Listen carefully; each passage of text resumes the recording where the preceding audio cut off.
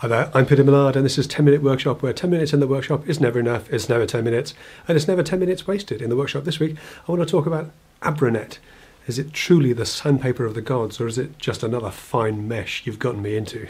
It's coming up next.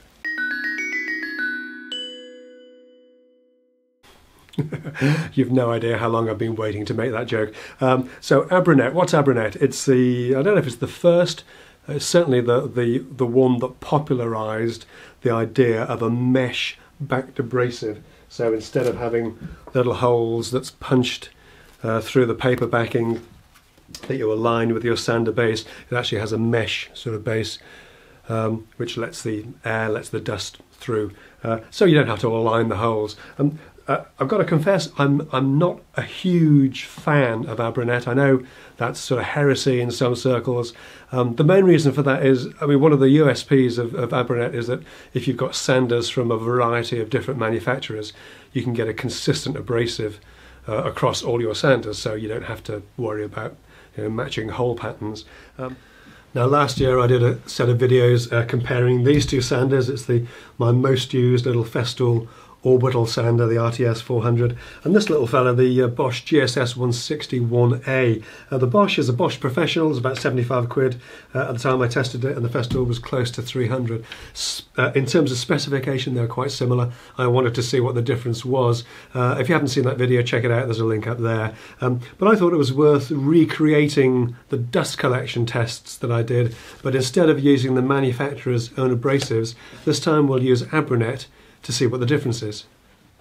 Okay, so this test is very simple. It's a grid of holes drilled into a piece of MDF that's been covered with filler. I've weighed the filler out so we get the same amount exactly on each one, and basically we're just going to sand that off. We set the board up at an angle like this, we'll mark where the front edge comes to, and we should be able to see a line on a black plastic bag as to where the edge has been, and we should be able to see a line of dust if any escapes. So we'll start with the Bosch. We've got a fresh piece of abrasive, a fresh piece of P120 in there, and we're all connected up and ready to go.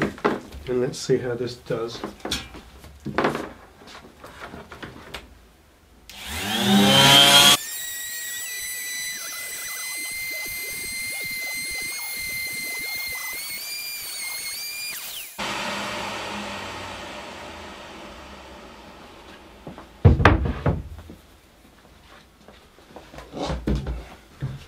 Okay, so that's the Bosch. You should be able to see pretty clearly, and certainly you can see it from up there, between where the base of the board was. There's a very distinct clear line. In fact, it spreads a little bit further out this way as well. So, definitely not all the dust is being collected. I think that's better than it was last time. I need to go back and check. But so far, yeah, the Bosch, it's kind of what I'd expected, to be honest. But let's see how the Festool does. Okay, so next up is the Festool with the interface pad, and again, nice new piece of P120 abrasive, and we'll see how that does. Now,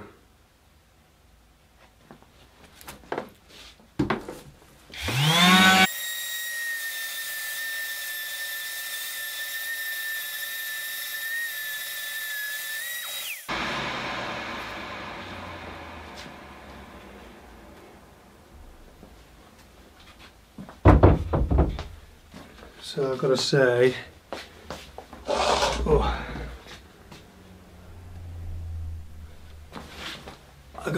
the interface pad on this doesn't do the handling of the sander any favours at all. I don't know if you saw there, but the board was wriggling around a lot more, and it's actually punctured the plastic there. But basically, there's almost no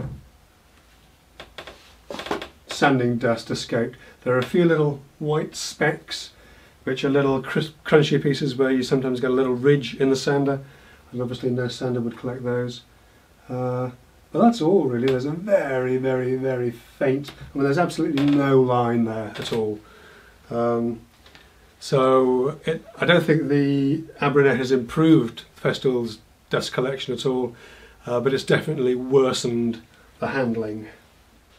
Okay, so we've set up our edge testing rig. It's a few inches off the ground, so we should see a nice clear, well-defined line of any dust that collects there. And we'll start as before with the Bosch.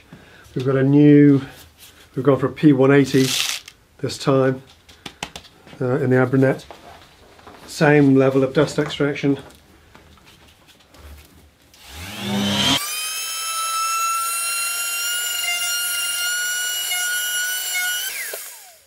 Okay, so we're going to have to ignore this little spurt because I just brushed that onto the surface, but the rest of it is pretty clear. There's a line here.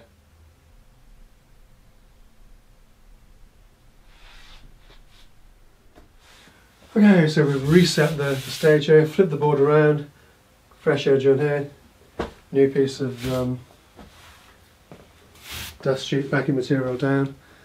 We can do the test again with our Festool sander this time.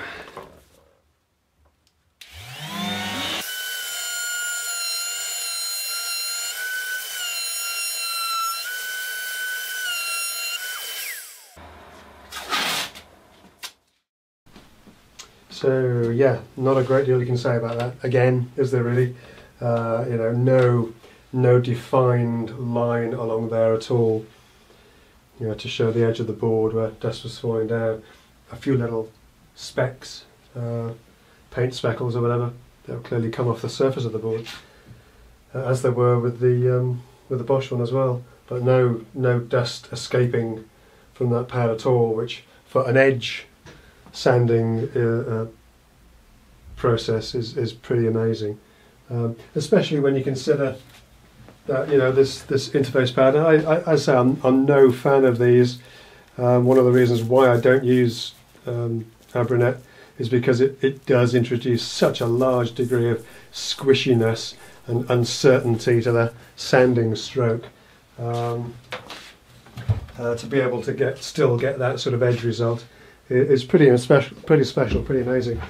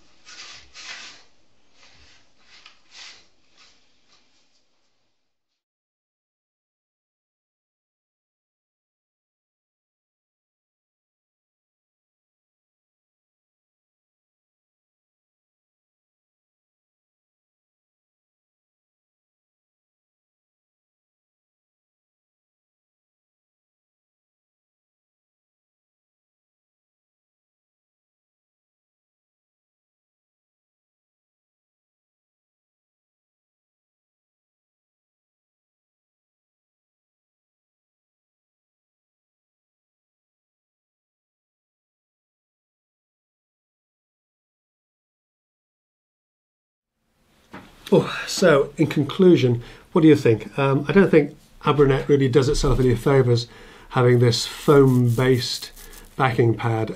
It's pretty nasty. Doesn't add to the experience at all. I don't know why it's this thick. I don't know why it's this squishy. I don't know why it can't be a millimetre thick piece of rigid plastic with a different sort of Velcro types on each side. Yeah, it was not a joyous experience using the abrasive with that sort of pad. That said, it didn't seem to detract from the dust collection at all. Hopefully you've seen from the tests today that the Festool still comprehensively beat the Bosch in the dust collection tests, even though they were both using the same abrasive. One thing I did notice is that although there seemed to be less dust escape from the Bosch, there did seem to be an awful lot collected on the pad. So it's possible that it's just getting through the backing pad and not being hoovered up, so that may affect the long-term life of the pads on your Bosch. In terms of the actual abrasive itself, well, I'm not going to be swapping out to Abranet. As I say, it doesn't really work with me. I prefer to have a range of abrasives that fit my sanders. Whereas I do understand, though, if you've got a variety of different sanders from different manufacturers, then the appeal of a mesh-backed abrasive is quite considerable, because you get a consistent abrasive across all your different sanders. One thing that did surprise me, I've got to say, is that Abranet was quite a lot more expensive than Festool's Granat. Box of Festool Granat in this size, box of 50, will set you back £17 or £18, whereas the Abranet in the same size, a box of 50, was over 20, 22, 24, somewhere around there from the main dealer. So yes, if you want to try an alternative mesh-backed abrasive, then Festool do make Granat in a mesh backing now, Festool Granat Net, I think they call it. So that may well be worth a look. You might even find that it's cheaper than Abranet, who knows. But that's it for this week. I hope you've enjoyed this. I hope you found it useful. If you did, give it a thumbs up. Do share it out amongst your friends, and consider subscribing if you haven't already done so. Just check back on a Friday when there's always something new up at noon. I'll see you then. Take care.